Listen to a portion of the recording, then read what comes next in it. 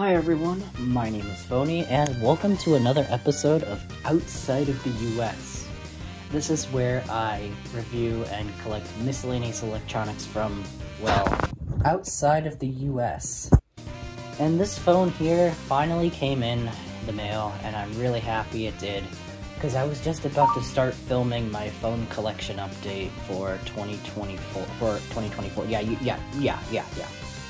Holy crap, I cannot speak today.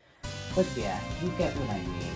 This right here is a Samsung Galaxy S1 that I got from Japan. I wasn't expecting that it was gonna be here today, but it ended up coming in today. So, my handy dandy scissors. We're gonna open this and see exactly what we got inside of here. Yeah, without doing anything, I opened the box up off camera because I didn't want to show off my personal info.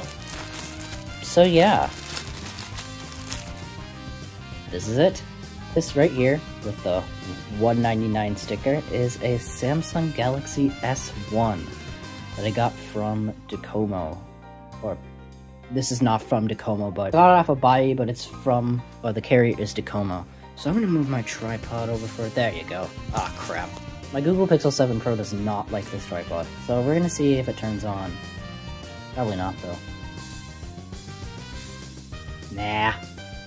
Nothing a little, USB can't fix. Alright, so it did turn on the photos. Where do I plug it? Oh, I plug it right here. I should really take off the $199 sticker, but... there you go! Oh, it apparently already has some charge, so, where's the power button? Is this the power button? Yes. NTT Docomo. Yes. Also, sorry if you hear notification noises. I'm gonna zoom in here. See if we get the Galaxy S1 started.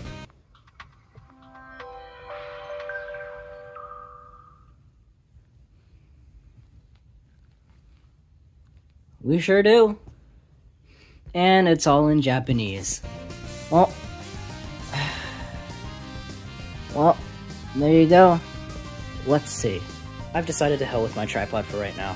So yeah, this is it. Hold on. 5. There we go. I'm over here on my bed because my desk is being cleaned. So yeah. We have a lot of apps. A lot of them are in Japanese. So, oh boy, I'm gonna need some help with this one.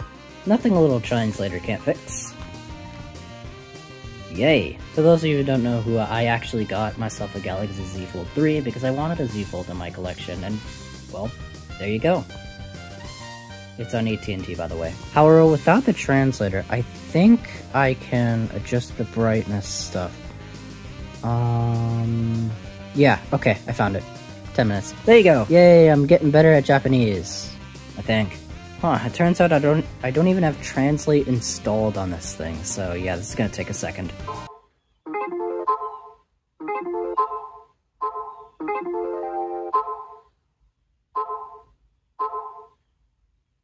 Are you done? No, apparently not. My goodness. It's doing the whole install thing on a foldable, so you know what I'm gonna do? I'm gonna do it on my Realme. Alrighty, we're just gonna do English. Oh my god. Yeah, we're just gonna ignore that. We're just gonna go to the camera here, and let's see what we got. Alright, Alright. I know this stuff is Wi-Fi here, and oh, fuck, I did that incorrectly. Alright, I did it correctly, so... screen settings, sound settings, account and sync settings, I don't think that's what I'm looking for. Alright, let's try again. Alright, date and time, privacy, this is about phone, so yeah, this is on Android 2.3.3. So I think, it would be, oh, language and input. There we go, I found it. Now, I wonder if these apps will be in Japanese. No, they're not in Japanese. Pretty cool. I wonder, if this thing wasn't reset, does this thing still have its files on here? No, no videos. Do we have any music? No music. Let's see about, where's the gallery here? Okay, just my files. Android, data... Okay, so I don't think they have anything extra... Wait, is there an SD... Was there an SD card in this thing at one point? I don't know.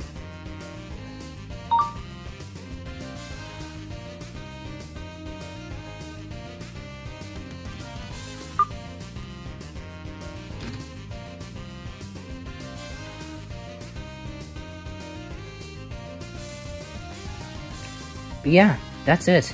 That's my Galaxy S1. And now, thanks to me having this, I have every single Samsung Galaxy from S1 to S20, which honestly is really cool now that I think about it. And yeah, almost all of them are working. Next video I'm going to be making will be my cell phone collection update. So yeah, I'm signing off, it's Phony, and I'll see you guys later.